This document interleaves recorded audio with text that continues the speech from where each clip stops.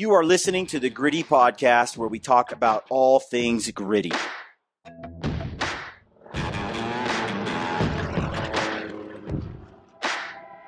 Welcome to the Gritty Podcast. I am your host, Brian Call. I'm joined by Brad Hunt, and today's podcast is with Jay Scott from Jay Scott Outdoors. Jay was the individual who got us set up with our trip to Mexico for our COUES deer hunt. Yep. He has been around forever, and he's one of the first podcasts that was in the hunting space. Yeah. Like, he was an OG. Right. I was right there on his heels. You and Cody Rich and Ranella. So he's been around for quite a long time, and he's run a superb outfit across the board. He guides all over Arizona and Mexico. Yeah. And we stumbled into the opportunity to go to Mexico. We did a podcast with Jay a couple months ago before we left on the COUES deer hunt. So for those that have been watching the COUES deer hunting films, you know what we're talking about, or if you tuned into an early podcast. So this is my follow-up interview with Jay Scott after returning from Mexico, after dropping, I think, 3 films. 3 films at that time, yeah. At that time, to get his take on my thoughts on COUES deer hunting, his thoughts, kind of us sharing our experiences, what we think about COUES deer hunts. Ryan Lampers is on the podcast it's the 3 of us just kind of talking about Mexico and this hunt and COUES deer. So if you're ever interested in this hunt, it's quite affordable when you stack it up against all the other kind of hunts out there. Yeah. It's quite the epic adventure in the end. I think it's I think it's special. And you can make it whatever adventure. Like if you're not into hiking a bunch, I mean, there's opportunity to zoom around on roads side by side. Yeah. Or if you want to get remote, you can. And we're so freedom oriented in DIY that all we did was have a fixer help us get through the border. Yeah. And then a car escort us. Like, we followed, tailgated to the area we needed to go and to a place we were going. Yep. And then once we got there, we drove 17 or 20 miles on the worst, sketchiest dirt road you have ever seen. I wouldn't even call it a road to get back to this place. And then we had vast tracts of what I would classify as wilderness. Yeah. And absolutely. Just that's it to ourselves. Wild ass Sonora desert. There are many places that we went. Like when Hunter and I went and hiked back in there, you guys hiked in, and it was like, has anyone ever been here? Has a cowboy been here? I know where Ryan shot his buck. I don't know if anybody has hunted that particular spot ever or in years, like generations. I feel most guys are, because there's roads there, but there are these places. Roads. Yeah, roads. I like. If you had a truck, you'd be hosed. I don't know if it's a horse trail. Yeah, they're bad. You'd be hosed. They're bad, but it's like, has anybody ever gone 500 yards off of that road? You know. So this interview with Jay is great for that. I also put a lot of research post hunt and into the films where I would talk about COUES deer behavior, rutting behavior, marking territory, how they blow when they rut, things like that. Throwing that against Jay, who has been pursuing and guiding and outfitting for COUES deer for between Arizona and Mexico for generations. And I wanted to know what he thought about the research I had done that I put into the film compared to his own experiences. And with some minor tweaks here and there, it was pretty spot on. So I think it's a great conversation. I think you're going to enjoy it. If you want to support what we do, you can do that in a number of ways. One is if you want to join Brian Lampers, myself, and Brad in June 15th to the 18th, you can sign up for the Western Hunting Summit for the Elk Summit. Yeah. There's a few spots available. It's been sold out, but then there's always people who have to reschedule and so some spots have opened up, and you can get on over there and sign up. Go to westernhuntingsummit.com. Correct. And you can sign up over there, and that helps Ryan and Hillary. You don't want to miss it. It's great if you have the finances and you have the time. It's an incredible weekend. Yeah, you got guys like Brian Barney, Joel Turner will be there teaching his shot IQ stuff. You have Tom Schneider from Stuck in the Rut. So I mean, we'll be there. Get to shoot with us, get to hang out. Yep, it's a great event. And then if you want to join our Gritty Stealthy community where we do live streams and we drop bonus content, you can go over there. In fact, over there you'll see a bonus film that Brad put together that shows some behind the scenes KUIU deer hunting content, scenes inside the hacienda, scenes with our Enrique, our Mexican friends. Brian's relationship with the beans we ate there. Some little side-by-side action, some off-roading that we did, all of that kind of stuff. It's in a bonus film over there. Yep. For $7, you can sign up just for 30 days, see what you think. It's $7 a month after that as well, and it's just another place where we can throw up some content that's exclusive. Yep. But we'll always keep bringing free content here on YouTube and on Spotify for those that are listening to podcasts. We're also working on a Rumble channel, so we're hoping you guys can start checking out our stuff on Rumble as well, as YouTube's kind of communist. So that's where we're at right now. So I hope you're enjoying the content we're dropping. Always check out the description fields below. You can always shop at Stealthy, get rifle cover glassing pad, go to Mountain Ops, get some supplements, go to Stealthy, get some gut health supplements. All that stuff helps us out. We appreciate you tuning in. And don't forget about our films. If you haven't seen our KUIU deer films, go check them out. They're well worth the time, I think, to sit down and watch them with some family. Put them on the big screen in 4K and just sit back and go on a hunt with us. I think it's well worth the time. I put a lot of work into those films. So episode 5 this Sunday. Episode 5 this Sunday. You don't want to miss that one. That's where the big kahuna is taken. I take full responsibility for that, Buck. No. Brad saw him for 2.5 miles. Lampers. I saw him the day. We outspotted Ryan on this trip. Across the board. Technically, I spotted the biggest deer. No, I'm just kidding. So anyway, thank you for tuning in. Enjoy this episode, and we'll see you on the next one. Stay gritty. All right, folks, welcome to the Gritty Podcast. I am your host, and today my guests are Ryan Lampers and Jay Scott. And our subject today is going to be KUIU deer, and we have recently returned from our hunt that we did with you, Jay, where you set us up for a DIY KUIU deer hunt in Mexico. We recorded a podcast before we left with you, and folks that are interested in the topic, they can go check out that earlier podcast. Now we're going to do a little post-hunt podcast with you and sort of talk about our experience, ask you some follow-up questions. We have a lot, I think, that comes to mind. So with that, we're gonna roll right into some questions. One of the things that I wanted let's say people are listening right now, and one of their questions is going to be, how was the trip, Brian? Because going to Mexico, we hear scary stories about going to Mexico.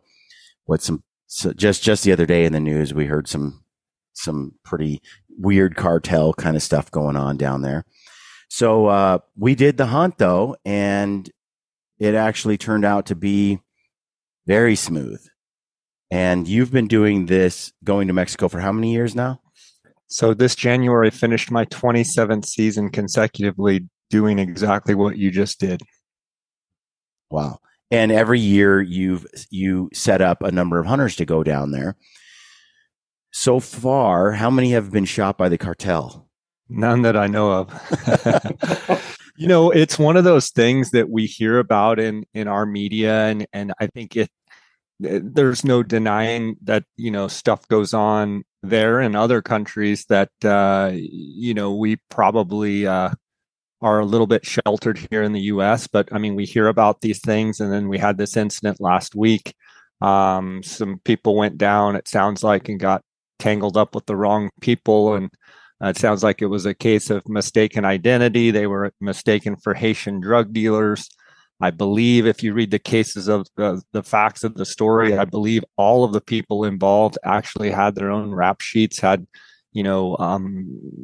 different connections with drugs and drug abuse and drug sales. And so, I don't know. I just read what everybody else reads, but I've got to believe there's more to that story. Safety is always a number one concern for us. My biggest thing is wanting people to enjoy Mexico like I have enjoyed it the last 27 seasons. And I talk to hunters. I've got Gould's turkey hunts here kicking off this next month. And, with this recent incident, people are asking me all kinds of questions. And, not to belittle what happened down there or anything, because really I just read what everybody else does. But the reality is Mexico's a giant place. The U.S. is a giant place. If you're in Cincinnati, Ohio, and a murder takes place in Los Angeles, does that necessarily mean that you don't want people traveling in to visit you in Cincinnati, Ohio?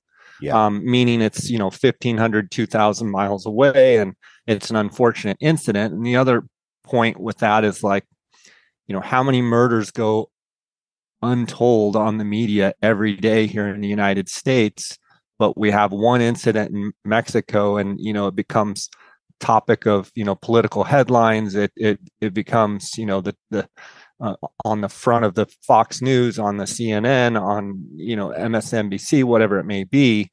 And it's unfortunate. And it's unfortunate for the victims of whatever happened and however that shook out. But my goal is always to try and provide a safe environment for the hunters. With our escorts that we have, that you guys had, that took you from the border to the ranch. These are people that live in the country. These are people that speak the language.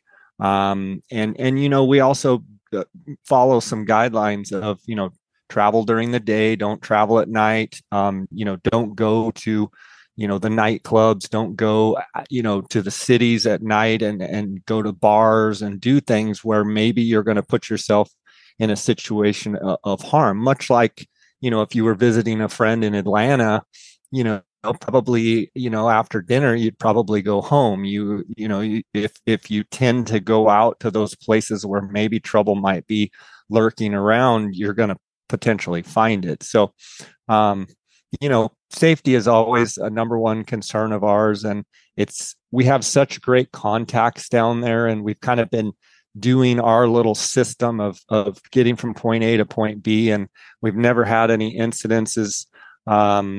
And it's, when you get on the ranch, like what you guys witnessed, you're in the middle. It's probably one of the most remote places you guys have been. I mean, you're in the absolute middle of nowhere. There's no one else around, maybe a few cows, maybe a few horses, and nothing but, just this beautiful area. So I want people to be able to encounter what you guys saw. And I've really enjoyed the first 3 episodes. I think you guys have done an amazing job of like showing the landscape, showing how difficult COUES deer can be, from the fact of, they bed up and maybe you don't see them for a full day and they're gone. And then maybe the next day they're running around like crazy. So how do you go from one way of them being totally disconnected from you and they're bedded down and you think there's not a deer on the whole ranch, to deer rutting and chasing and bucks blowing at each other? And I've never been able to. Years ago, 15 years ago or so, Steve Chappell and I did it's called Extreme COUES. And at the time, I think it was one of the first COUES videos. And one of the things we were never able to capture is like the true bucks rutting, bucks chasing, because we didn't have the equipment, right, like that big long lens that you had, where you were able to stay on the buck and kind of watch his behavior, watch him rubbing his back legs together, watching him raking trees, going and chasing other bucks off, and then coming back, finding his doe, chasing the doe around. Then, it's mad so far. Chaos. Yeah. And I always tell people, they're like, well, when do you want to go down? I said, well, the peak of the rut is really hard to beat, but trying to kill a deer, a buck that you've found that is rutting does, is very difficult, because of just what you guys were able to capture, Brian, on your hunt, was the fact that the buck is moving around. He literally never stops to give you a shot. And one of the hardest things when hunting rutting COUES deer is, once they get on their feet, they seem to never stop. And so many times I've had bucks, just like that situation, and boom, they go off down the ridge and, off in a never land.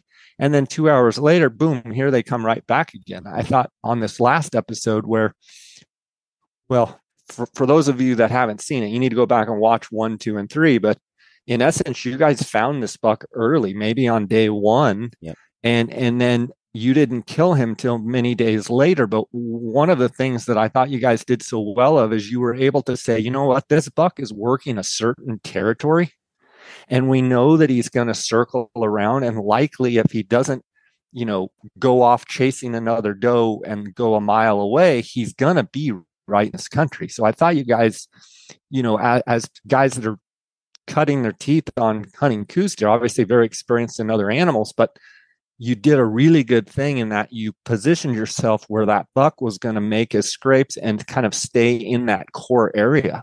And as the video showed, it paid off, where you guys were able to be in a sniper position and just wait for that buck, in essence, to make a mistake.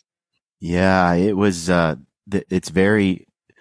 If we didn't have the elevated position as well, and sometimes we found bucks, for example, in Arizona, where the terrain is much flatter, and you don't have that steep, like straight down bluff where you can get like 200 yards from the animal and also have, an 800 yard left to right panoramic shot, So a lot of times when they run like that in Arizona, it's hard because you don't, first of all, it's generally not rifle when they do that. It's a bow season. And so that's tough. But then in addition to that, sometimes that terrain is a little more gradual and rolling. And we were able to keep eyes on the buck because we were so high, because he ran here, and we were able to film the whole thing because of our elevation. But Brad and Hunter were in another area and they had the opposite they didn't have that advantage.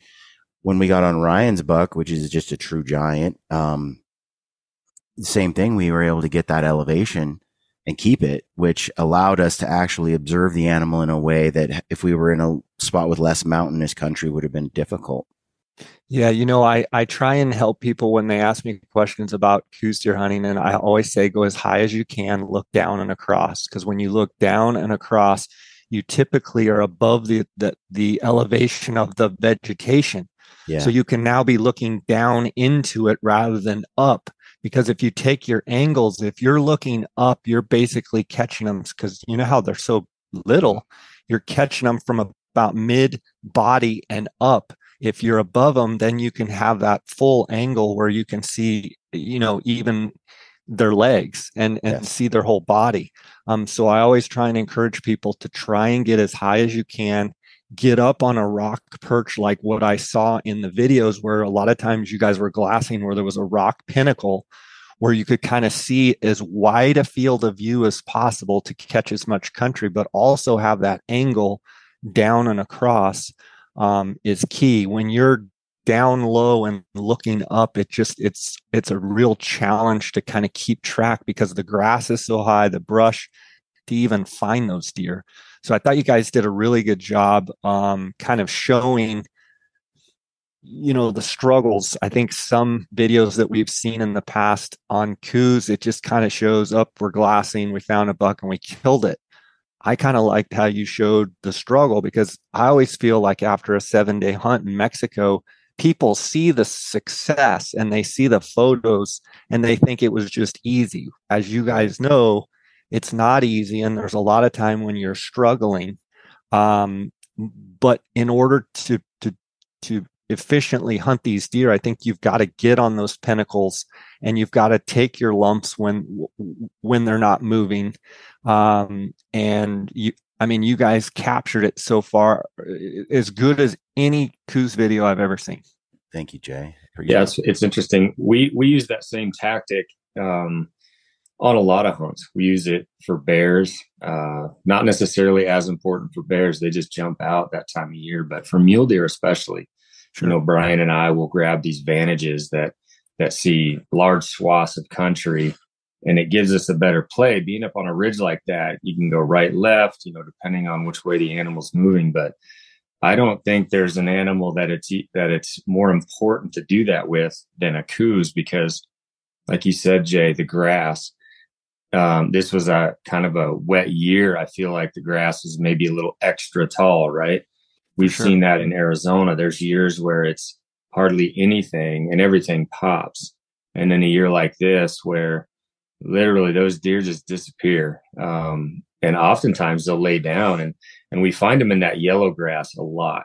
For some reason, we tend to, it's one of the areas you can glass, so it's good, but we just tend to find them. It's kind of like this little home base, those yellow grass patches, and they just disappear. So having that elevation allows you to look down, and it's a really big advantage. And that's kind of been my Brian and I's playbook, even on the Arizona side, is grabbing those high peaks in areas where we can look down. It's been really effective so far.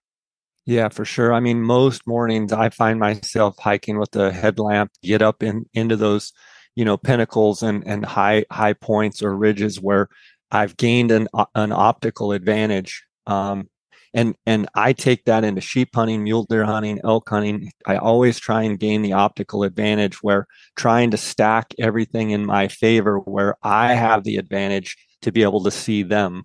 Almost take it to a military, kind of mindset of like strategically you want to have the advantage and you want to set those advantages in your favor as much as possible. And by getting that altitude advantage and looking down and across with COUES, and I've found with most every other animal works. I would see with bears how it could work, sheep, elk.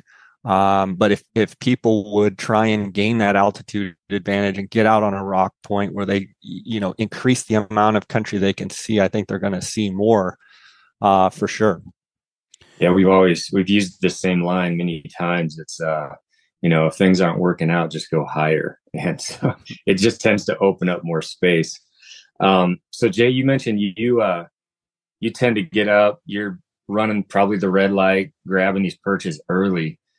I'm curious, Brian and I, when we were down there, we were hunting the rut, and we noticed that a lot of the activity, there was a couple days where we'd see them like first thing in the morning, but oftentimes we'd get up there and there'd be a couple hours in the morning where we really didn't see much movement. We've seen that in Arizona as well, but we're typically hunting the rut. So activity was like peaking between 9 and noon, maybe 9 and 11, somewhere in that time frame. Is that the case when the rut is not going on? Is it just a COUES deer thing, or is that more of a rut No, issue? so I always say that it's temperature related. Once you guys got those deer on the ground, you were able to really feel their hide, how thin their hide is, and they don't have the big thick coats like the elk or the mule deer. They're very thin skinned. And so what I always say is that when it's cold, and you guys I saw were maybe had a puffy on, but a lot of times you didn't even have a puffy on. But for them, that's still cold because 11 months out of the year it's 80, 90, 100 degrees. So when you start getting 30s and 40s as your low, those deer, in my opinion, two things: they stay down because they are conserving energy, unlike their cousins back in the Midwest or East when guys say, oh, there's a big cold front and the deer are really going to be moving. COUES are the exact opposite. They have thin skin, so they are going to lay down until it warms up. So typically on the early hunts when they're not rutting, you're going to be hunting them in warmer temperatures. So the first light and last light are really the only times that you will see them during the daylight. When it's rut time, it's January and it's typically, been in the 20s or 30s, and then it quickly warms up. But those deer lay down and stay down. They also stay down because of predators. They want to stay put. They want to be tucked in like a covey of quail, and then get where they can see. And so a lot of times, and it becomes 8, 9 o'clock in the morning before they even start moving. So I think it's a temperature, a temperature deal, and I think it's they're protecting themselves as well and not being out in that low light condition. And we see it all the time. I mean, the prime time, we always tease, we get up there, during the rut, we get on these points and we sit there for an hour and a half and freeze to death. And the deer don't even get up till 9 o'clock. I mean, it's historically, if you just woke up, had breakfast, and got out there about an hour after the sun, you probably would not miss much. The only thing that would change that is if the weather was not cold in the morning, and let's say that maybe the lows were only in the mid 40s to 50s, then I think it would change a little bit, and you would have that first light activity, and then they would lay down. I think you guys had a couple days where it kind of got warm during the day, and you probably noticed once they were kind of down, they were down. Now, I think I saw some footage too where they were like really chasing and rutting, and it seemed like it was right during the middle of the day. So once they really get chasing, they kind of throw their own wanting to stay cool away and just run right out in the middle of the sunshine. That's interesting. Yeah, because me and Brian were joking because I really enjoy the cooler weather. Like I love living in a puffy jacket. I guess it's a winter, but I felt like, man, this is perfect conditions. We got cool temps, but I guess it's the opposite. Brian was hoping for like 90-degree days. And I was pretty happy with these like barely breaking 50 type days, but you're right. We weren't noticing a lot of activity on those cooler days. We had one day where it was kind of it was blustery and cooler, and it was probably our worst day. Well, the thing with that, Ryan, in my opinion, KUES are very finicky with any kind of wind chop at all. They like dead calm. If you get the windy, choppy, the grass, think of it from their perspective. Those lions and coyotes are after them at all times, and they're not very big, and they're constantly getting chased. So if now they're laying there, or standing there, and the brush is ticking, and and they can't hear as well. If you caught some footage, and I don't even know if you guys realized you caught it, but did you notice how you would be zoomed in on those deer, whether bucks or does, and their head, they're just looking around, their ears are just moving, they're constantly aware of their surroundings. So, I always tell people the ideal situation for me is consistent, cool in the morning, sunny, consistent, high pressure. That's what I would prefer to hunt, because the deer are not, when they get on edge, they're going to just lay down and stay bedded. I mean, it is not uncommon to have a windy day and literally go on a ranch where you see 30 deer in a day and see one or two. And they get up for just a second and bed right back down because they don't like the wind. KUES are very, we're like, I've seen mule deer, elk, sheep standing out in the middle of a 30-mile-an-hour gust, just standing in it like it's nothing. KUES deer are very finicky animals. That makes sense. It seems as if in their mannerisms, they're always acting as if something's about to pounce on them. Like they are so on edge all the time. And one thing I noticed is, I love it when a big old muley buck will just statue up and just, let the danger walk by, or they're just focused on something, they heard something. But it seems as if KUES deer are even more so apt to, when something doesn't feel right, they will stand statue for 30 minutes and not even move a muscle. It's crazy how long. And which is probably why we miss a lot when we're glassing. They may have just been in the shadows and just behind a tree. And when they statue up so dead still like they can, I could easily see how you could scan a hillside and just never know that big buck was standing there. For sure. Yeah, I've noticed over the years, the first time I hunted KUES was with Randy Newberg, and we were in Arizona, and there was a string of windy days, and we were seeing 30, 40 deer a day. And then on those windy days, we saw 0 or 1. Same spot. I knew there were deer there because we'd been hunting them for 3 or 4 days, and they were rutting hard the day before. It didn't just stop, but that wind, man, a little wind, and they were done. They were done. I would rather have, sorry, Brian, I would rather have a bunch of wind rather than a little bit of wind, because at least if you've got a real steady wind, say, 10, 15, 20 miles an hour, they're going to be on the lee side of the hill. Yeah. So you can actually get with the wind in your face and pick into those hillsides where they're out of the wind.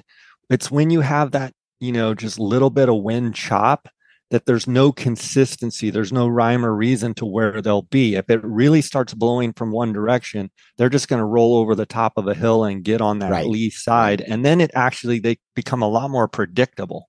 Yeah, that's the situation. I'm editing right now, the stock on Ryan's buck, and the wind's pretty hard in our face. I'm trying to get the audio to work because the microphones were getting slapped by the wind constantly. It's really bad audio, but they are tucked in that little bowl with that steady wind in one direction. It's pretty heavy wind, but they aren't feeling the wind where they're at. Right. And they are very active, very comfortable. You can see a little bit of wind blow, but I'll tell you, when we were watching Ryan's buck, there was this one moment. So this buck is old and he isn't chasing the doe. She wants him to chase her. She's trying to get him to chase her, but he just always sort of, it was really fascinating to watch. He would just kind of get close and then he'd lay down near her and he'd never pushed her too hard at all. And then she'd sort of do this coy sort of behavior and he just wouldn't quite go for it all the way. And, she ends up going a little further away than he wants. He keeps trying to push her back into the bowl and she's climbing the ridge and she's getting ready to go out of the basin. And Ryan and I are thinking maybe our dreams are shattered forever. We're hoping this buck actually has a pocket and he's going to stay in it. But he gets to the ridge and he gets to the top and his behavior completely kind of shifts. He's just kind of patiently waiting for her and kind of flirting and whatever and just kind of being real gentle. And this doe though is trying to get him riled up, and she starts going up out and he's herded her down a number of times, cut up in front of her and got over the top. But every time he tries to cut her off, she tries to get past him just to you can just see, just to sort of, see how far he'll push, Mm-hmm. And she goes up over the rim a little bit out of the basin where the wind is pretty choppy. And you could tell away from where all the deer were all pocketed.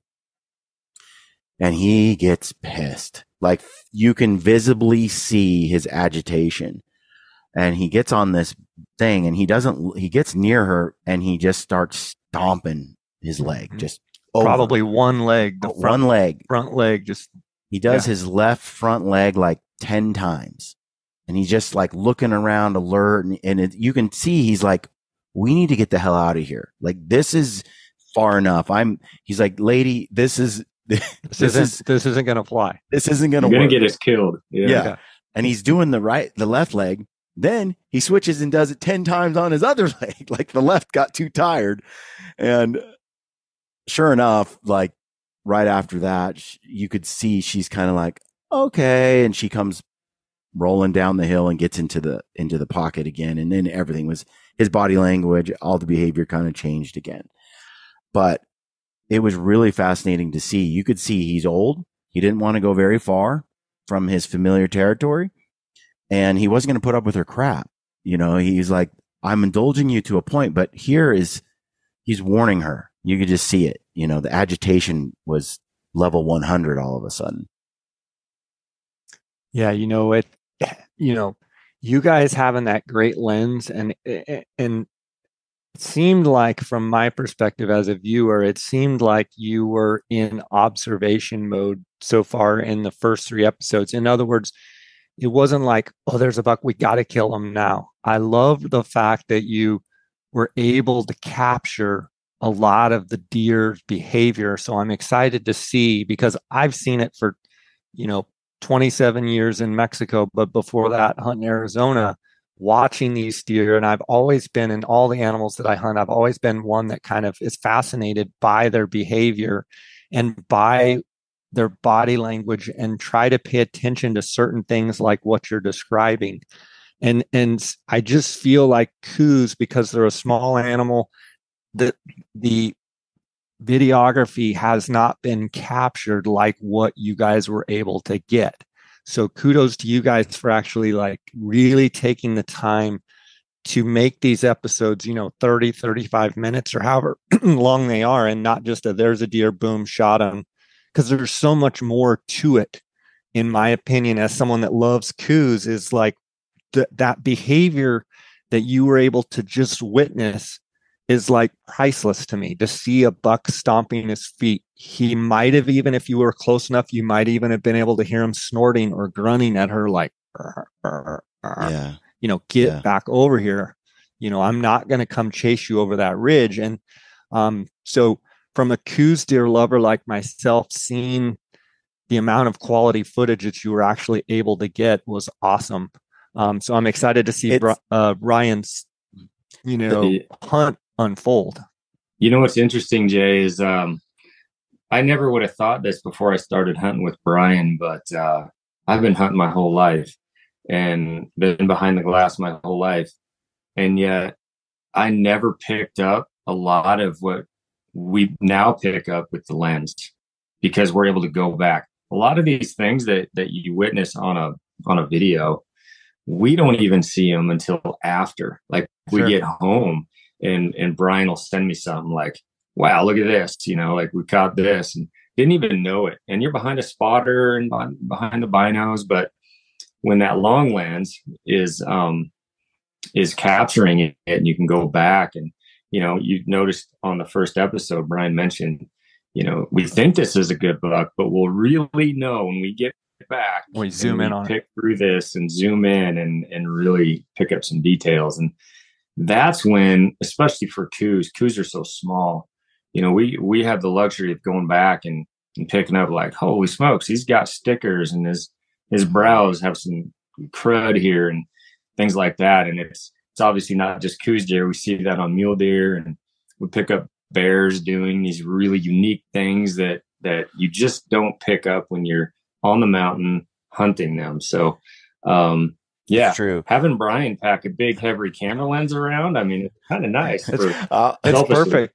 When that on the first episode, when that first buck, when Ryan's buck appeared and he came out, and you guys are kind of what I would call like kind of dilly-dallying, like back and forth with each other. Well, I'm sitting there looking at it going, what are you guys? This buck is a great buck. Like, and obviously Ryan, you go and shoot a buck even bigger, but like there comes a point for me when they get around that 107, 108 inches and up, that all of a sudden they kind of are curious your thoughts, but they kind of get in a category of their own. There's kind of like, it's bucks. And then they get that frame, they get those beams wrapping, they get that mass. And you're like, it's a totally different level of buck, much like a mule deer. When you see one with big, heavy bases and he's got a lot of mass, you're like, this is a whole nother level of buck. But when I first saw that buck come out, and I think he turned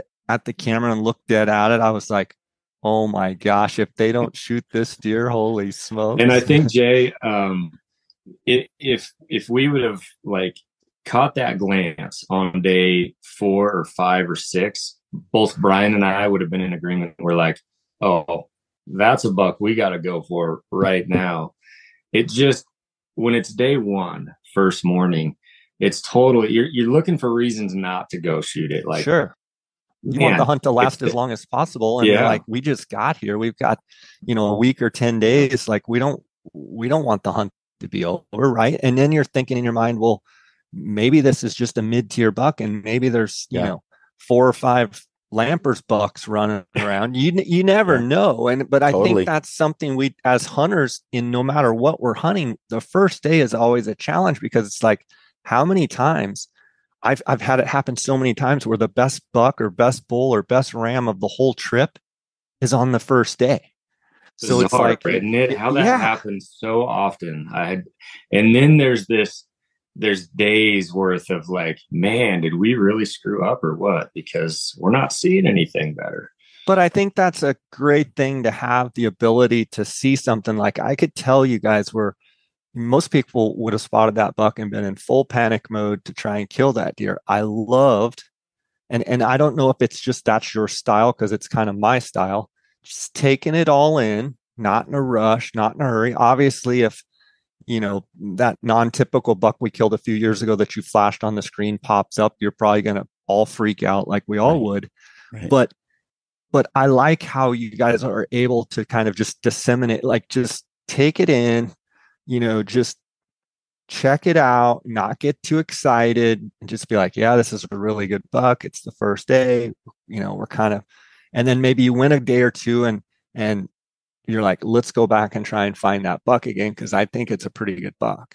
Well, it's definitely a topic of conversation that's been discussed a lot through these films. But honestly, I think our 20 and 30-year-old selves would have zipped right in and tried to take that buck down. But our 40-year-old selves, we're not just there to take a good buck. We want to max this thing out. We want to see it all. We want animals to see, and we want to see the potential of this place before we just make a rash decision and go fill a tag. It's the case with all of our hunts these days, from mule deer and to bear. And, we've shown it. We've made some mistakes too, where we didn't see bucks of better quality than the ones we saw on day one. But that's a good problem. I mean, that's not something I regret. I don't regret shooting day one when, most of these trips we're extending it out to the very end, and we're getting a better hunt for it by doing that. So I know there's always going to be folks that are like, oh, don't pass on the first day what you shoot on the last. But we're to the mindset now, or the point in our hunting careers, I guess, where it's just not the case. I'll go home without a tag filled but at least I maxed it out and I got enjoyment out of 10 days. I think it's I always say it's like a hunter maturity stage. Like, we're early on, you're just trying to, whack them and stack them, and that's perfectly fine. And then it seems as though, the more experiences you get, maybe the older you get, the more, more experience you have hunting, the more you like being out there, the more you're like, let's just let it roll. I'm going to let that buck walk. Maybe it's a mistake, but maybe it's not. And you never know till you go to the very end. I mean, most of the time I go to the very end of the hunt and I'll either shoot or not get anything, but likely by holding off, I end up finding something bigger. Sometimes I don't, but most of the time I find something more mature. I find something heavier. I find something bigger.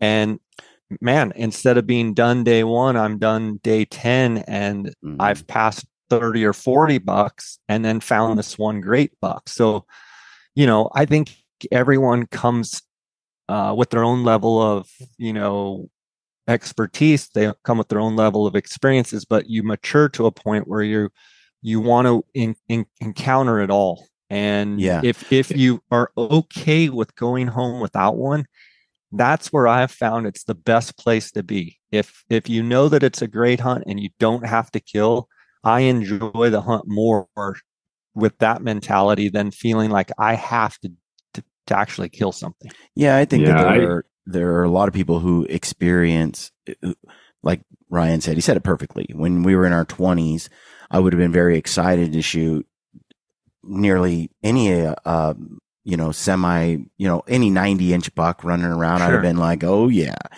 But as I've gotten older and done more, and it's not lost on me how blessed I am, how many hunts I get to be on, how much opportunity I have. But with that comes a desire to experience something different than what I did in the past, which means I'll typically not be excited by something that would have excited me 15, 20 years ago. Just doesn't fulfill me anymore in the same way. So I'm perfectly content with waiting.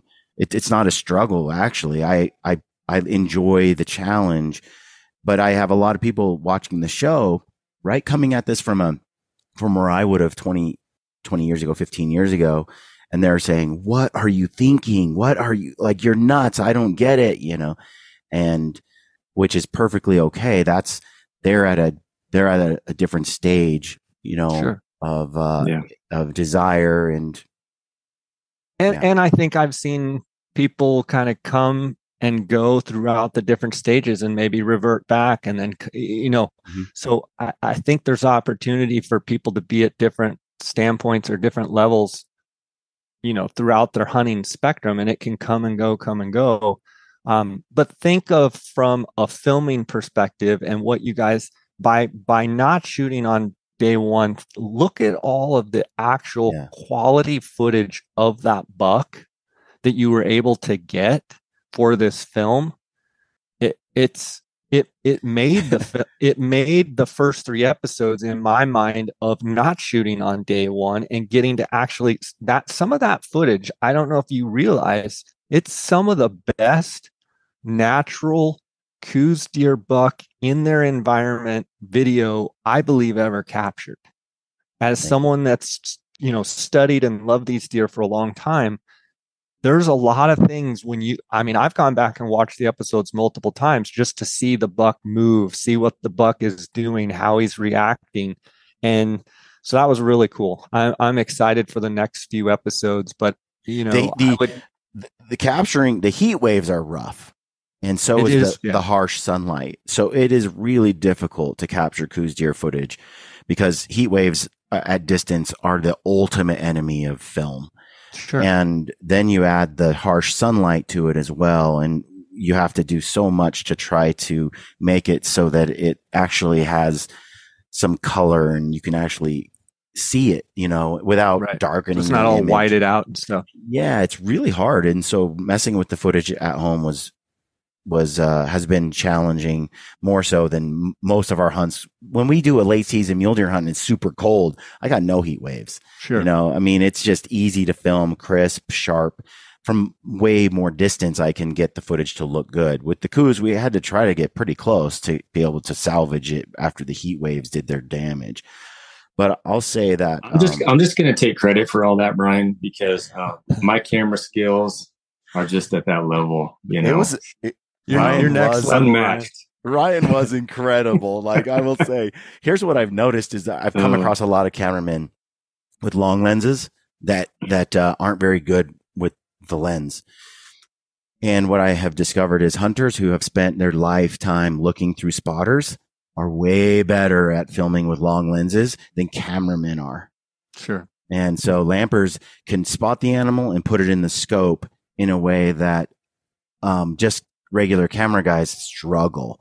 Right. Like the connection, they're not skilled at it. And then tracking it, moving the tripod, that's a skill that has been developed through using a spotter for so many years that just translates into the long lens perfectly.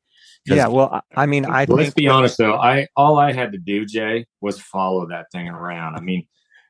After you turn it on, I have no idea how cameras work whatsoever. Let's admit, right, sets it up.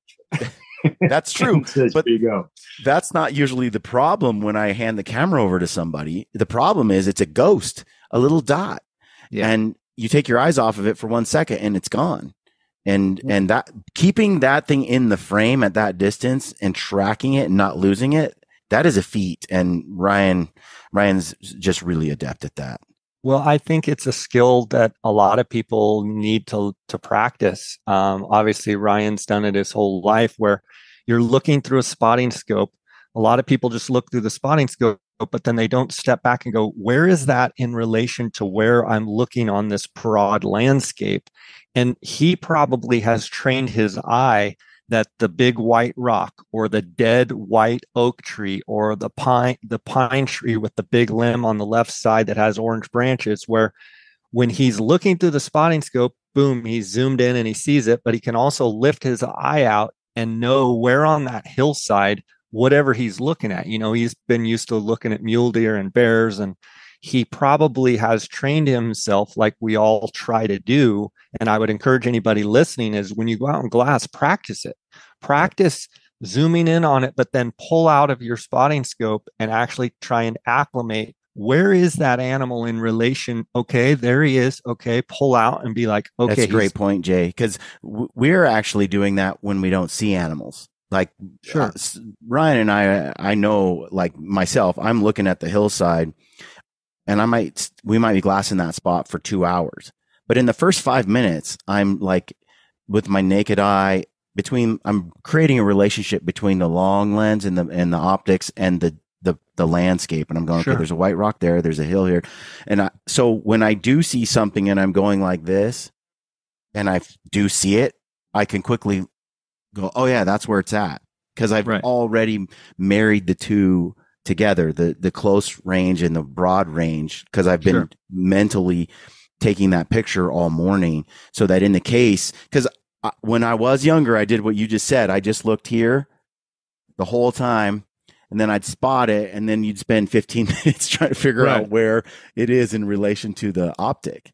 Well, it's funny. I think we've all hunted with folks in the past where they're terrible, absolutely terrible at telling you where whatever it is they're looking at is on the mountain. They're like, in the trees to the right of the trees. You're like, there's trees everywhere. Yeah, which rock are you talking about? You know, and then there's guys that are very in tune and they can look at it as a whole and really walk you in very well. It seems simple, but some guys are good at it and some guys are really, really bad at it, and they never get you close. They just get you confused. I think finding that common point of interest first. So if the four of us, three of us, whatever, we got cameramen, we're looking at something, establish something that we can all see first. Do you see the white rock on the top of the ridge? Yes. Down and to the right of that, do you see an orange tree? Yes. Now you have two common points of interest, and you can say the buck is between those. Well, a little closer to the orange tree than the white rock. Okay, perfect diagonal. And you know, once you establish that common point of interest that you both, you know, or the group can say, yes, I see that rock, then it becomes a lot easier. Totally. You can walk someone in if you all get that. One of the things that will happen is, you know, Ryan will say, Brian, you see the white rock with the split in it? And I'm like, I think so, you know, and then he'll say, well, from there, and I'll be like, wait. Let's make sure I know exactly, because everything's lost. If we're not looking at that same and common point of interest, then nothing after that matters.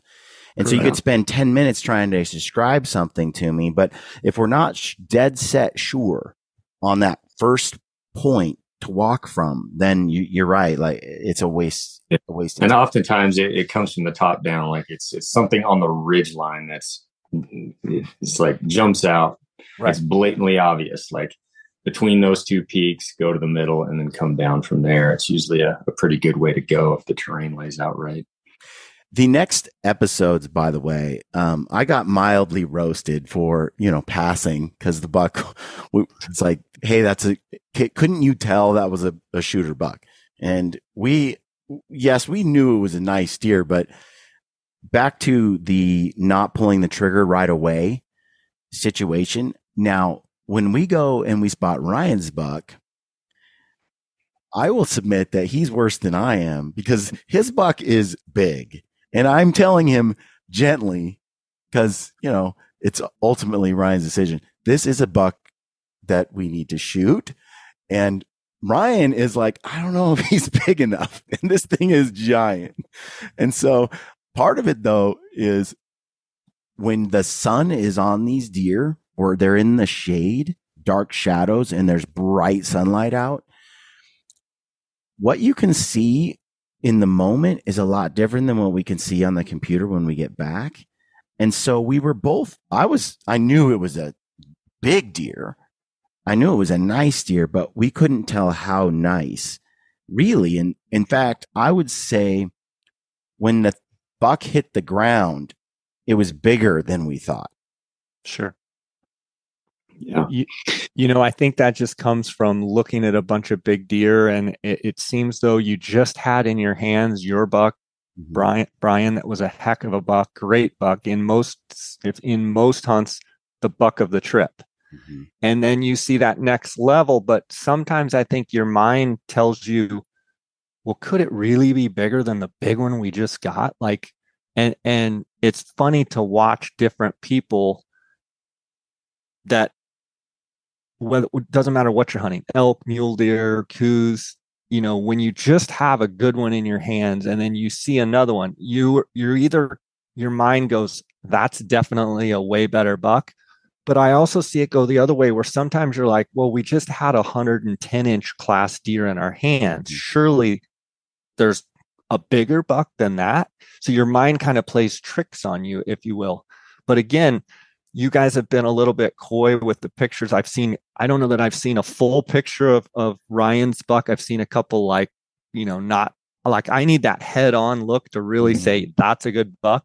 I'm sure when I see the footage, I haven't seen any of the clips, but I'm sure when I see it, I'm going to be like, oh my gosh, that's a big buck. But I agree. Some angles and some experiences. For instance, years ago, maybe 20 years ago, I took a friend of mine, and he actually killed like 130-inch deer, and high 20s, maybe 130-inch deer, big, giant, 7.5-inch eye guards, just this monster buck. And we took care of the buck, and we were way back on the end of the ranch, so we just actually kept hunting because we had a couple hours left. We went back and spotted a buck that actually had double drop tines. We had the buck, literally, we had just taken care of the buck. We had the buck, the antlers right there with us. We're looking at a buck, and we both are saying that buck is bigger than the one we just shot. Jeez. And we're both sitting there in an agreement that the buck that we have here with us, that the buck we're looking at is bigger. Well, it turns out our eyes fooled us. The body was smaller, and the buck we shot, the second buck, was actually smaller than the one we had just put our hands on. So I've seen it go both ways.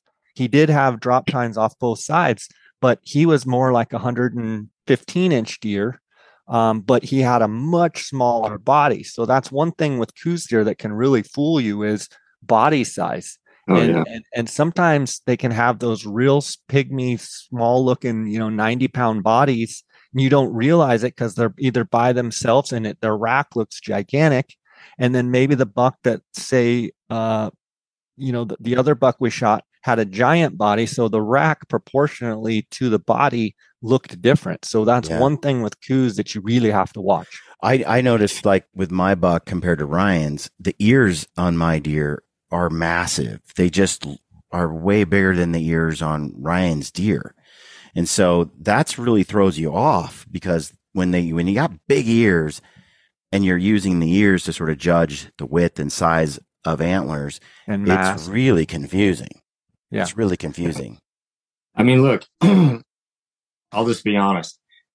Brian set the bar pretty high, and there's no way that I could live with myself if I didn't go and try to at least connect on a larger buck than Brian's. We've been hunting for a long time, and I have yet to shoot a bigger animal than Ryan on the same trip. It's ridiculous. It's like a horseshoe up his ass. Like, I know there's a lot of skill involved there, and for sure. But yeah, definitely, when I shoot something, arguably you could say one year I outdid him on a mule deer archery in Arizona, but he went and shot a giant COUES instead. So you can't do apples to apples, So he shot a COUES as big as your mule deer. Yeah, pretty much. So then it sort of canceled out my achievement again, which seems to happen a lot. But at the same time, one of the things I was going to say that I wanted to circle back to was when we were looking at these deer. When I watch a lot of COUES deer film, and I've been binging for years on it when I can find it, usually the hunters find the deer and shoot it within that same day, same hours. I've never actually watched a film where a hunter went back 1 day, 2 days, 3 days, 4 days later and relocated the same deer, which the also consistent through line that I see is many of the shots are 600, 800, 1,000 yard shots.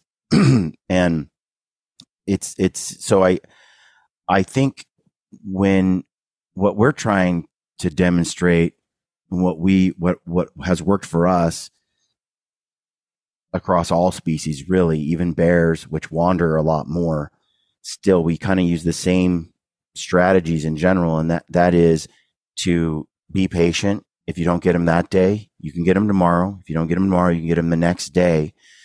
and get close so that you can remove as many variables of failure as possible, as many chances as possible. And when you'll see in the next film, Ryan tortures everyone because the buck is 320 yards or something, and he can't decide if it's big enough. So that goes on. When he does decide it's finally big enough, it never quite gives him the shot that he wants. And then it gets to about 450 or something, which is with a good wind. And he's like, I don't want to take that shot when we could get one that's a lot closer. We have days. We're pretty sure he's going to be in that pocket. And then, sure enough, eventually we get a very, very close shot. But it's days, that goes by. Same thing with my buck. Same thing happens with Ryan's buck. And we relocate the deer multiple times in the course of days. And I don't see that on a lot of COUES deer film. And yet I think we guaranteed ourselves in many ways. There's the risk that they escape us for sure. We never find that deer again. But I feel like that risk is far less likely to end in failure than the risk of trying to take a shot too quickly from too great a distance. I made that comment on the last film. I felt like I was trying to shoot a jackrabbit at 350 yards. Well, in two ways. In essence, you are. in two ways. In one, it's a small animal. And so it is a smaller target. In the second way, it's hard to spot a jackrabbit moving around. It moves a little bit and you're like, where'd it go? They just dissolve. They're right in front of you and yet you can't see it. And I felt like that with that deer. And so anyway, I think patience is paramount if you want to really get a big animal. And more often than not, especially on a COUES deer hunt, I feel like there's an artificial narrative saying you better get him now because you may never see him again. You better make it happen because these are ghosts, and you get a glimpse of the ghost and then the ghost is gone. And I think that that's a mistake. Yeah, that narrative comes from a time perspective.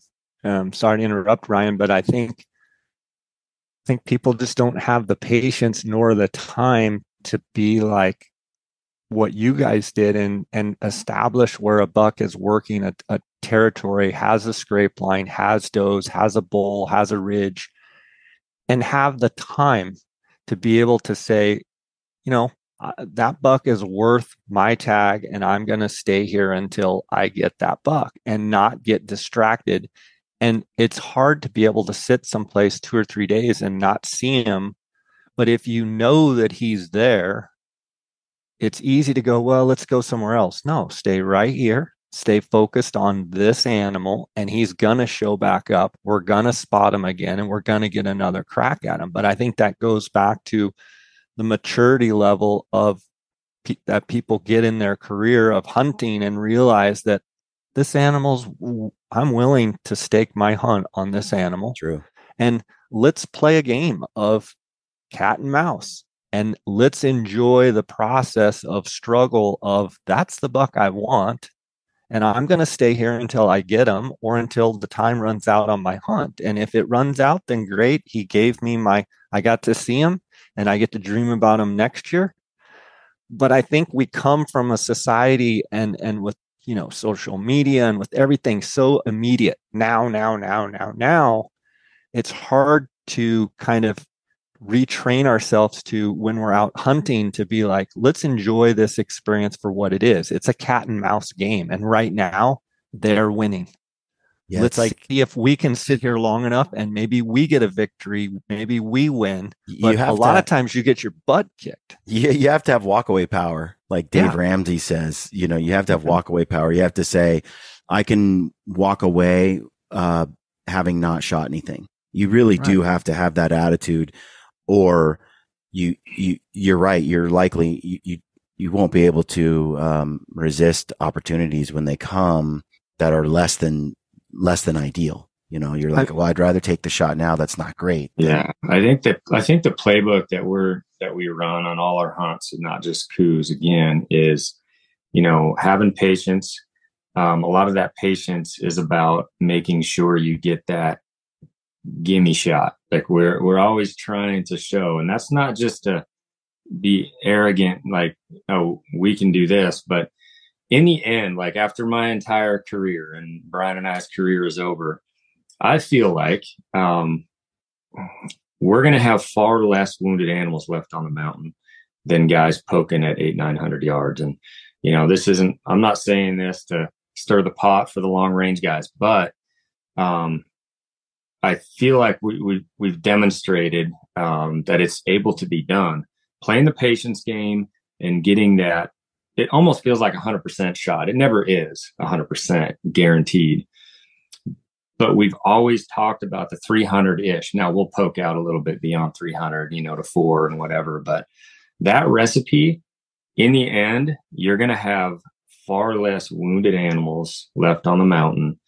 And in the end, you're going to have some great animals that you take home. Maybe not everyone that you see, but you're not going to leave animals wounded on the mountain. And I don't feel like there should be controversy in that. There is. But I feel like that's really what we've highlighted a lot is showing that patience does kill the buck oftentimes. Not every time, but most of the time. But like you said, Jay, part of it is the experience that we want to have. Like you were mentioning earlier, that we were able to capture so much more footage of these animals and observe them. And as we tried to close the distance and tighten the noose, find them day after day, we got to see things and learn things about behavior that we wouldn't have gotten had we taken an 800-yard shot and killed him the first time we saw him. Sure. And I think that a lot of what I'm seeing as, that's kind of promoted in the mainstream popular areas of especially some Western hunting is there's a lot of dedication to shooting and shooting long range. And there's a lot of skill being developed in becoming a better rifle shooter out to 1,000 yards and beyond. And that's a positive thing. Everyone should get better and better and more proficient. And I think that's a great endeavor to engage in. But I think sometimes it comes at the expense of becoming a better hunter, at getting closer, at understanding deer behavior. And because if you can just shoot an animal at 1,000 yards and you're very, very good at that, there's going to be holes, and you never had to push yourself to get to within 100 or 200. So there's so much that you missed out on in terms of the other aspects of what it is to be a hunter. And in the end, I mean, often the goal is to get the animal, and both approaches can do that. But for me, as much as I enjoy shooting a rifle, shooting my bow, there's much more enjoyment in the pursuit, in trying to get as close and to understand the animal, becoming a student of their behavior and things like that are much more compelling for me than the long range shot. And so it's not the sort of hunt I want to have. Just isn't what I find as rewarding. Yeah, I mean, I've seen it over and over and over. Most of the guys that, come to camp and say that, they can shoot between 750 and 1,000 yards. To be honest with you, the first ones that fold like a cheap suit are the guys that come to camp bragging that they can shoot 750 to 1,000 yards when we have a deer at 400 yards. So my experience has been the guys that are come to camp and they're cocky and they say they can shoot and they've been practicing all year and they shoot at 1,000 and da da da da da. 9 times out of 10, those are actually the guys when you have the deer at 400 yards that just fall apart. So, I think it's great that people can practice super long range and get real comfortable, just like shooting your bow. If you really practice at 100 yards, when you actually take a shot at 30, it feels like a chip shot. But for me, I think we owe these animals the respect. I believe that God gave us dominion over the animals. I believe that they were put there for us to enjoy and for us to just take stabs at them. at 1,000 yards is not the respect that we should give them. And Well, I think it's one of those things that if you can make the most ethical kill possible, great. Put yourself in a position to succeed. My guides, I always tell them, listen, if your hunter misses a shot, I do not want to hear you come back to camp and tell anyone that hunter missed a shot, because that hunter missed a shot because you didn't put him in a position to succeed. You, not him. Well, Jay, it was 300 yards and he missed. You didn't put him in a position to succeed. It's your job as a guide to have all the variables of calm, everything relaxed, the deer standing still, the deer, broadside. Those are your responsibilities as a guide and as a hunter to take those ethical shots. I've seen so many things at 1,000 yards, a deer takes a half a step and you hit him in the guts like that, a split second. So, we don't need to turn this into a, long range argument, but I've, as a guide for 30 plus years, I've seen things that make me say that taking a fair and ethical and respectful shot is paramount in my camps and from my own hunting perspective. I want to be able to make the shot knowing that I'm going to make the kill. If I can't, I'm not going to take the shot. I love watching KUIU deer, especially giants. I mean, I love to look at their antlers. They're just some of the coolest racks on the planet. And to see one of these little deer with just all this on them, and I'm watching a KUIU film on YouTube, and I see just this monster. And then I see the guy settle in at 850 to shoot it, and they miss and it gets away. And then they never see that buck again. They never seem to even attempt to try to find it again. It's like, well, let's find another one. And they go out a totally different direction the next day. It baffles me because there's no reason why, based on those circumstances, you couldn't relocate. You couldn't just hone in on that deer over that day, the next day, and kill a true monster 130-inch KUIU. And so but that seems to be an underlying theme with KUIU deer hunts that I see that are published is, we see it, we shoot a long range shot at it, it runs away, it's gone forever. And we go somewhere else. And yeah, I think that there can be a totally different outcome with a different strategy, Sure. A much more consistent and it's just not pretty if you miss. A lot of times it's like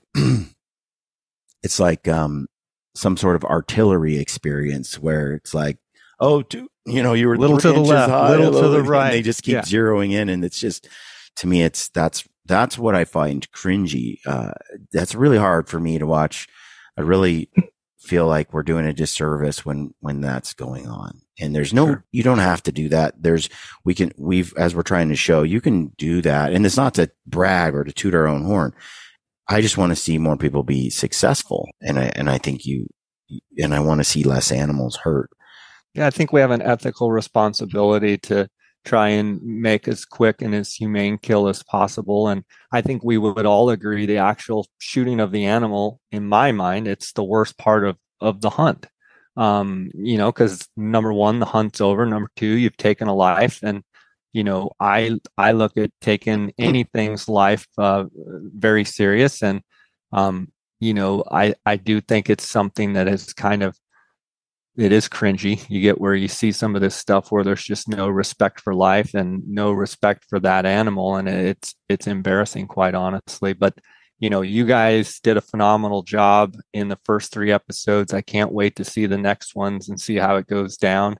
I do, it's exciting to see guys like yourself, that have gone on KUIU deer hunts, but you can see the joy that it brings you. And it's exciting to me because it's been a big part of my life and brought me so much joy for a long time. To see you guys bring that into people's living rooms is fantastic, because I believe KUIUs are, an animal that people don't know much about. And I think they're intriguing, but I think they're worth what you guys have put into it. So it's been exciting to see you guys, take the time and really publish a quality piece on these animals, and you know, the terrain and the experience, and you know, what Mexico or even Arizona or wherever these COUES deer live, bringing that into people's living room is, it's a beautiful thing. Yeah. There's something about those COUES deer. You know, I am on record with making fun of whitetail. I have my whole life. Half serious when I do that. But, you know, even though COUES are a whitetail, they just feel different. It's where they live, how they act, almost comparable to a mule deer in a few ways.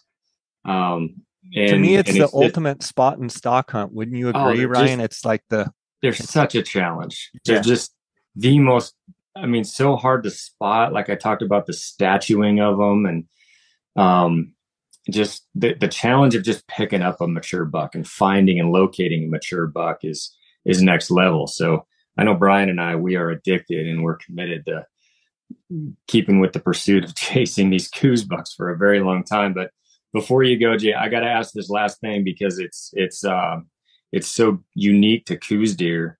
We highlighted it in the film a little bit, but the blowing. So, you know, I've never known mule deer to blow like this, or any whitetail, even mountain whitetail in Idaho. I've never seen this before. But, you know, when Brian and I first started picking up, like you hear them blow, it's like, crud. How are they getting our wind? There's no way. But it was just their rut behavior. And it took us a couple days to figure it out, but it kept happening.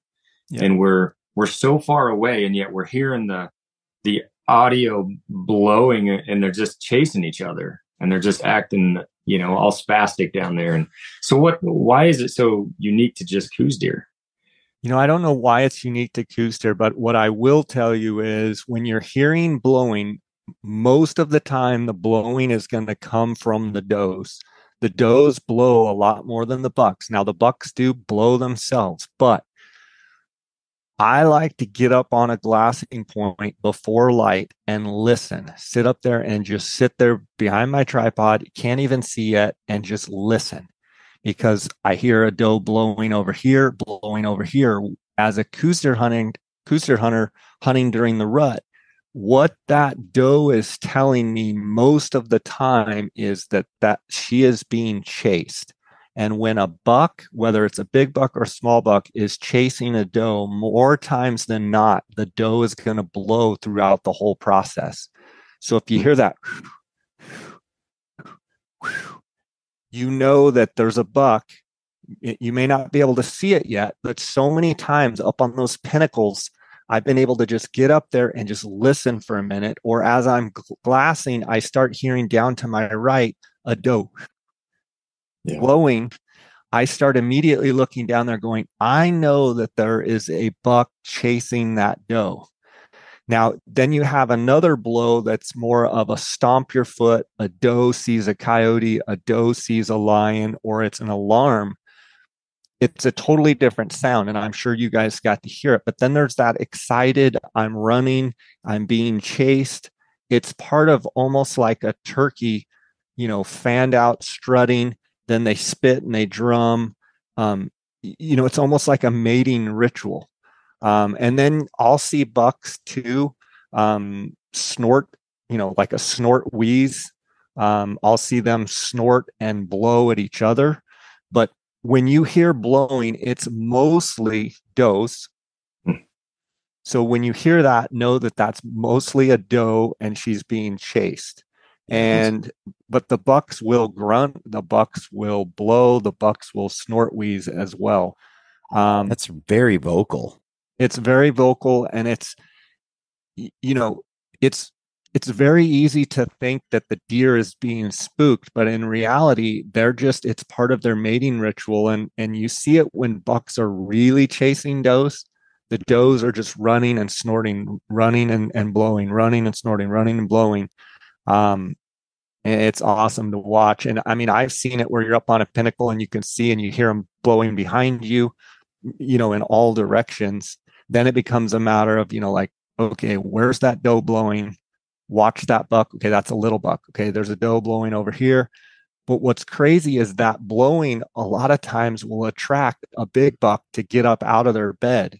So I encourage people, when you hear that blowing, you have to see what it is, even if it's down below you and you can't, or they're in the thick. Like, you have to ascertain what's blowing and what bucks are chasing her, and keep an eye on that. Keep looking every once in a while.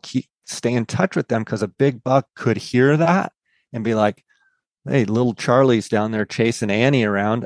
Annie must be ready. I'm going to go over to her. And all of a sudden there's a big buck standing right there with that doe that's blowing. I mean, that's and we saw that exactly happen. That's how Brian's buck got up out of its bed, was that that doe being chased by that Forky. It worked like a charm. It just got him up out of his bed. Who knows when that big buck would have come out if it wasn't for that young Forky chasing that doe and having her blow all the time. It was pretty. It was perfect, so loud. Perfect scenario. Yeah. It's a really neat sound. It's awesome. It's part of the experience, and you actually on video were able to get the sound, which I thought was cool, because I don't know that sound's even been captured. Yeah, I noticed it over and over and over again as we're following that thing across the hill. It was neat. Yeah, the desert being quiet as it is, and then have them blow like that, it's just like they broke the sound barrier. It's just like, sure, it's just, they might as well be a flashing sign that some action is going on. When we come on Ryan's Basin, same thing happened. We just been rolling on this hill. We get to this spot, and right away we hear blowing, and instead of us thinking we got busted, we were like, oh, there's sweet, they're here. Yeah, they're here today. And then we sat for quite a while, thinking, well, we know there's deer because we heard deer. Right. So now we're just going to sit here all day if we have to see what happens. And then sure enough, we picked out that giant. And so it was the blowing we heard first. Well, I gotta tell the listeners, you dirty dogs, I kept trying to get reports from these guys down there in Mexico, and they were playing a little coy, and then I caught them on their way back, and they were like, yeah, we did pretty good. And then I was like, send me some pictures. And so they would tease me with like little, just a slim shot of this and a slim shot of that. And then I get to see, you two guys, the bucks you shot, and it's exciting that you were able to find a couple of those monsters. And I think the thing is, you guys are in a position where you're willing to dig them out. And I could see that in the video, where it's not easy and you do get your butt kicked a lot, but you guys like kind of had this mentality of like, we know they're here, like almost like monsters do exist. We just got to find them. And so I'm excited to see Ryan's hunt, how it plays out. Well, and I think that's one of the experiences that people will have if they go on a COUES deer hunt. It's really hard to find the deer. That's the hardest part. They're ghosts. They really are. It's a perfect name. The gray ghosts. They're hard to find. And we would talk to other hunters who were there similar to our time. We had a lot of people write into us as we published these films, and what we have observed is there's a great population. There's a lot of deer, but you could be there with a guy that has not the experience that we have, and they could hunt all day long on the same ranch we were on, and they could come home with the idea. We could easily see this being the case. They could come home with the idea that there was hardly any deer there, and there was nothing there to take on the ranch. If you would have stayed on the roads, sorry to interrupt. Mm-hmm. I noticed you guys hiking and making a plan to get up on this ridge, to look off this spine, to look, and you guys hunted COUES like you hunt sheep or mule deer. You got out and you got off the roads and you walked into basins and you walked and you worked at it. But I know that there's times and hours in the day that you weren't seeing anything, but you were willing to work into those pockets where not everybody's going to go hike up for 45 minutes or an hour to get up there. because then they got to walk out in the dark. Yeah. And I could put other guys on that ranch where you guys were, and they might say, Jay, there's very few deer on the ranch.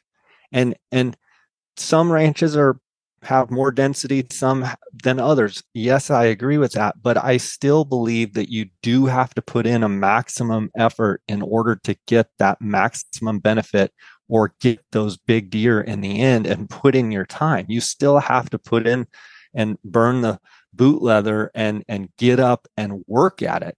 You know, sometimes there's a big buck right off the road in Mexico, sometimes, but you still, if you put maximum effort in, you can expect I can see the results. I can see how sheep hunters would love this, because, you know, sheep hunting is such a glassing game. You know, you can see how really good mountain mule deer hunters that spend a lot of time behind the glass would love this COUES deer experience.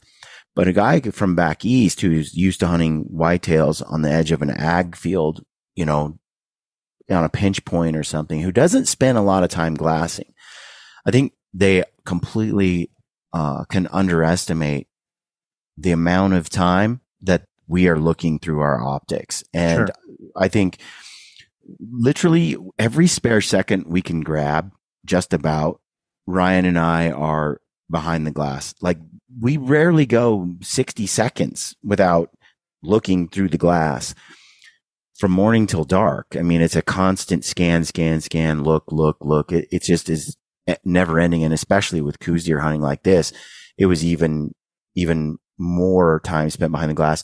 And you're doing that despite the fact that you didn't hardly see but 2 deer the day before. And this day it's 3 p.m. and you've seen like 4 deer total that day as well. And we're still not letting down. We're not backing off the glass.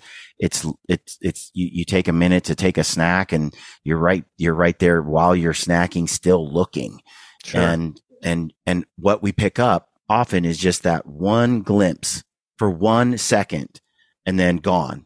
And that was the only glimpse that I really probably would have seen that whole day. Maybe he was moving, but I just didn't happen to have my binos right there. Sure, but that's all the more reason why you got to stay in it constantly. And I've experienced being on hunts where you're with someone with less experience, less dedication. They sit down, they glass for a minute, and then they spend hours just looking with their naked eye. And they look a few times every hour for a few minutes, and then that's the day, you know. Sure. And you can't win that way. You literally have to be in the glass nonstop. I always say, like, expect greatness. Like, you have to be glassing at all times, expecting to find greatness, find that monster buck. That's what motivates me, is like, you know, how would the best in their sport handle this situation? How would Michael Jordan, if he decided that he was going to play a basketball game, how would he play that game? So when you go out and you're glassing and you're there to kill a big buck, are you there expecting greatness, or are you there like just lackadaisical going, oh, I just hope one pops up right in front of me? No, you got to dig them out. The best hunters I know have the mindset of like, they're here. We got to find them. Well, we're not seeing them. We haven't seen them in 5 days. They're here. We got to find them. And you go to the very end of the hunt expecting greatness. Yeah. And if you do that, more times than not, when you enter the game, when you enter into the field expecting greatness, you'll find greatness if you're looking for it. If you just think it's going to pop up in front of you, it's not. Every once in a while it might, but I mean, like, when I go out on a hunt, I'm expecting greatness, and I want to perform maximum capacity, maximum ability, try as hard as I can. And the best guys that I know that produce consistently are those same mindsets of they expect greatness. I don't think that could have been said any better, Jay. That is 100%. I completely agree. You got to expect that they're there. You got to know that they're there. And it just should feel like it's your job to find them. Like, they're here. we just got to do the work. Like we have to put in the time. It's on us now. We're in this place. We got to do our job to find them. They're not just going to miraculously appear if you're not doing work. But how easy is it to say, you know, there's just no deer here? That was the problem. Then you don't have to own any lack of skill, any lack of dedication. And sometimes there's not. It's true. But the reality is, how many times have we been on hunts where, yeah, the conditions are bad, the density's bad, the area we're at. But if you have that, like, I call it like winner's mentality, expect greatness mentality of like, I'm not accepting failure. Mm-hmm. We are going to, whether we see 100 deer or one, I'm going to find that one. And if you approach every hunt, I mean, that's how I approach my businesses. That's how I approach life. That's how I approach, like, we're going all in. If I do, you know, fishing, if I do something, I'm going all in, and I'm going in to be the best that I can be. And that's my encouragement to people out there. Like, just take whatever hobby it is, whether you're, you know, listening to this for the first time and you've never hunted and you like to surf or whatever it is. Like, how fun is it as humans to be able to just go all in on whatever we're doing, give it 100%, and know that sometimes it doesn't pay off. But if you stay persistent and you have an efficient plan, most of the time it ends up working out. Absolutely. Well, Jay, we have to hand it to you as well. It's been a wonderful experience going through your service. We have always wanted for years, ever since we first started diving into COUES, to go to Mexico. But for a long time, I just felt like it had risks and issues that made it, you know, that deterred me from going. But with your services, it made it kind of, well, it just made it that much safer to us. And so we decided to go for it. And I'm so glad that we did. And there's a lot of people who have reached out and asked us about, how we went. And we've been telling people, you know, check out Jay, talk to Jay. That's, I just, you know, Ryan, what do you have to say in regards to that? Because I've mentioned it to countless people at this point. When they ask about the process, I just basically tell them get a hold of Jay, because one thing that blew me away, and I've mentioned this before, is how thorough Jay is. And there are no T's uncrossed or I's undotted with Jay in the whole process of from start to getting the paperwork in for the rifles, all the serials, all that stuff has to be done well in advance. So Jay just has a very easy, thorough, efficient way of getting that all in. And the paperwork that we had set in place, and, you know, Sosa down there, that, you know, the interpreter that got us through the military and the police and the vehicle permits and all that stuff, it was a cakewalk.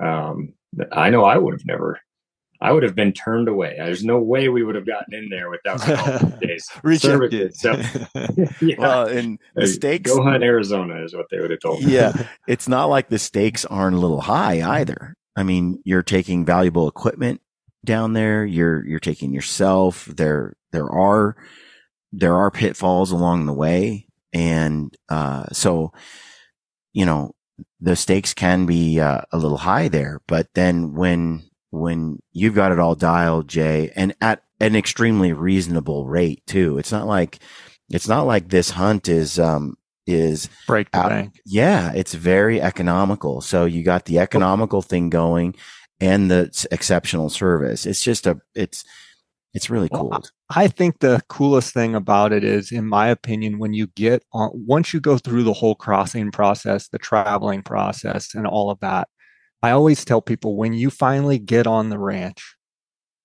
we're not even talking about the deer. Let's just talk about getting on the ranch. It feels like, I honestly feel like I'm back in my grandfather's, like back 100 years ago.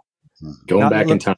Going back in time. Let's not even talk about the deer. Let's just talk about where you're at, what you're seeing.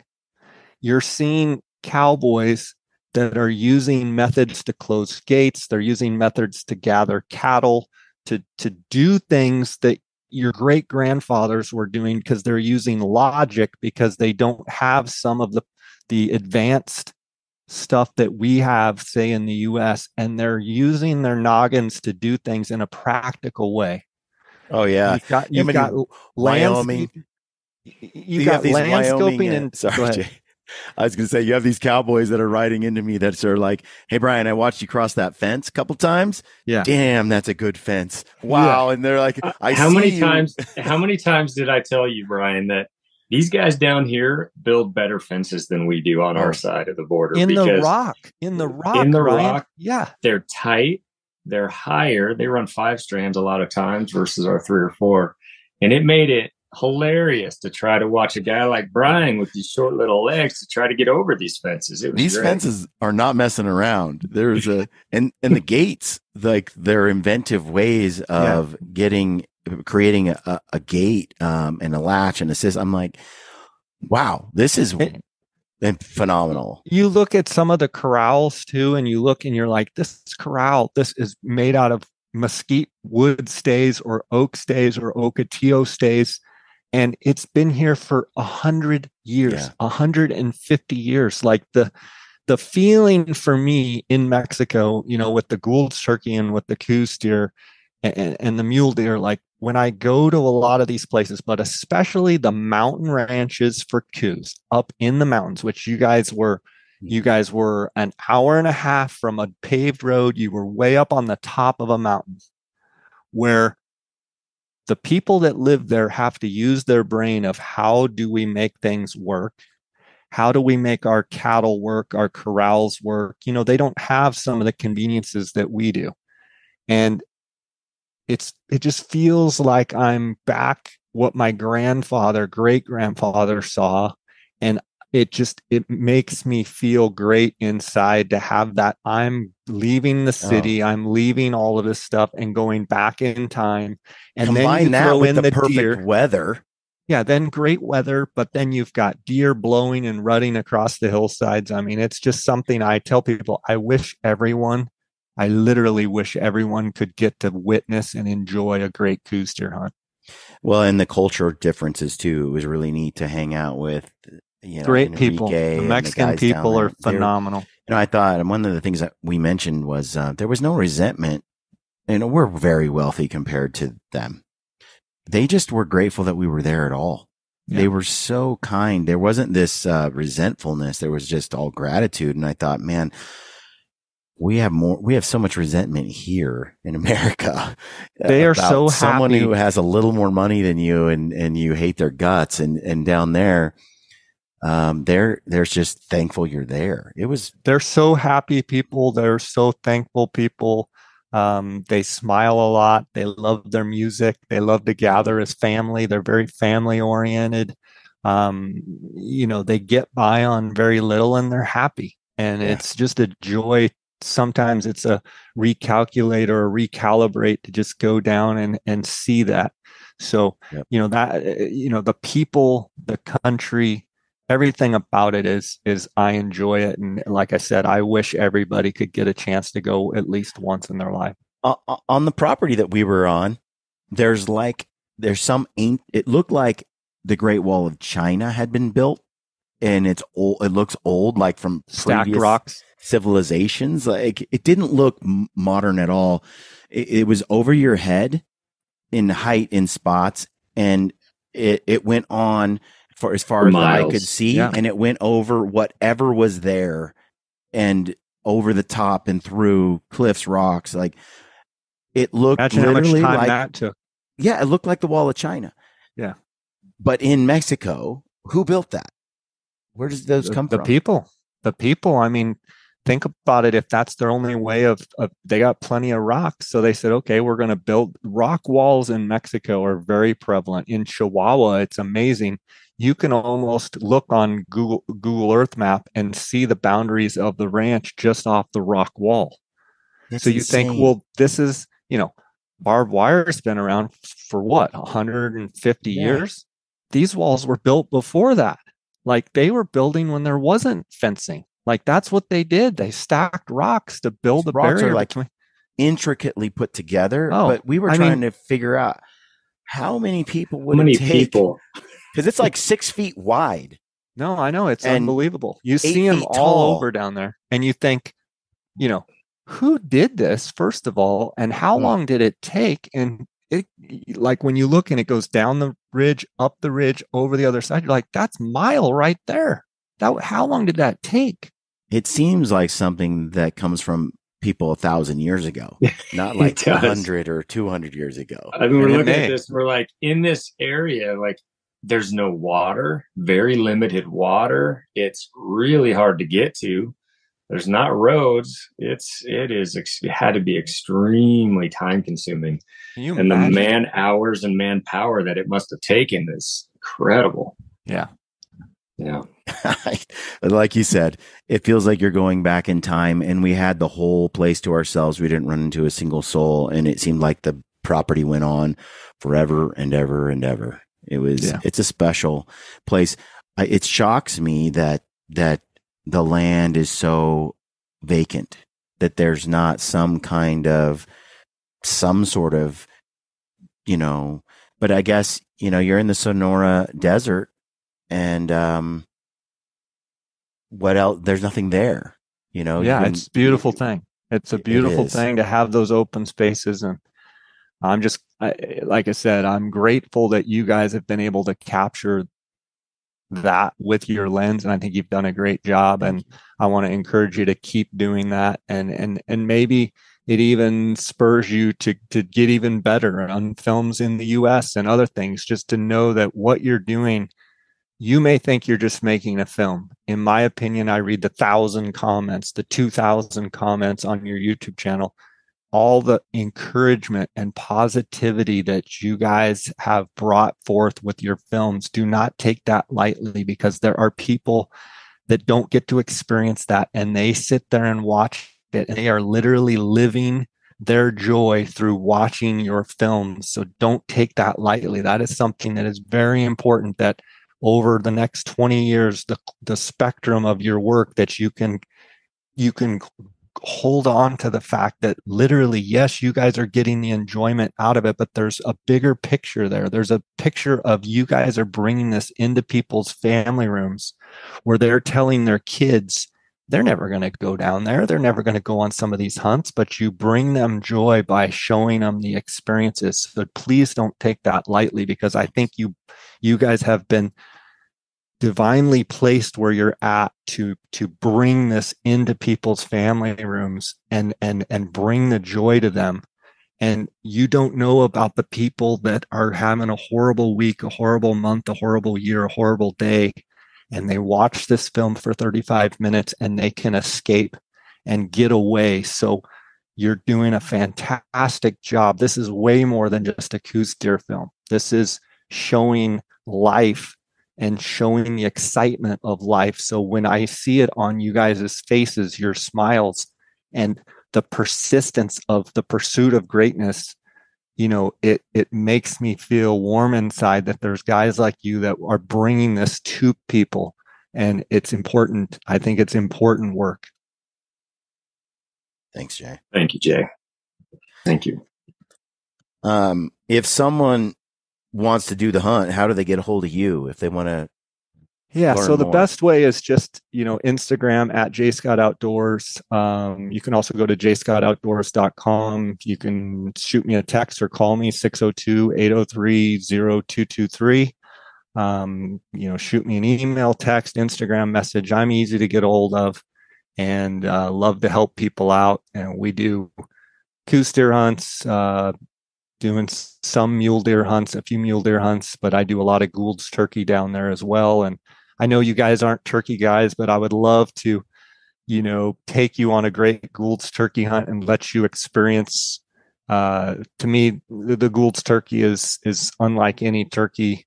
Most people just like, oh, it's just a turkey. Well, imagine being in some of that same country and having those birds, just beautiful white tip birds, coming in and getting to experience that is really special. And so anyway, they can reach out any way they want, and I'll do the best to help them out.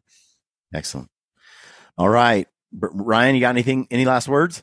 No, I think we covered it. Yeah. Appreciate your time, Jay.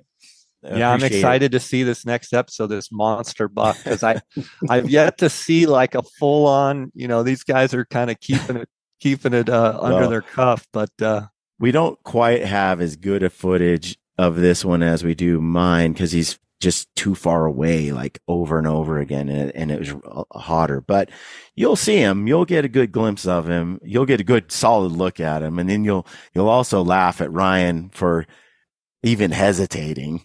But it's fun. And the next episode after that, you'll get to see him in your hands, basically, and awesome.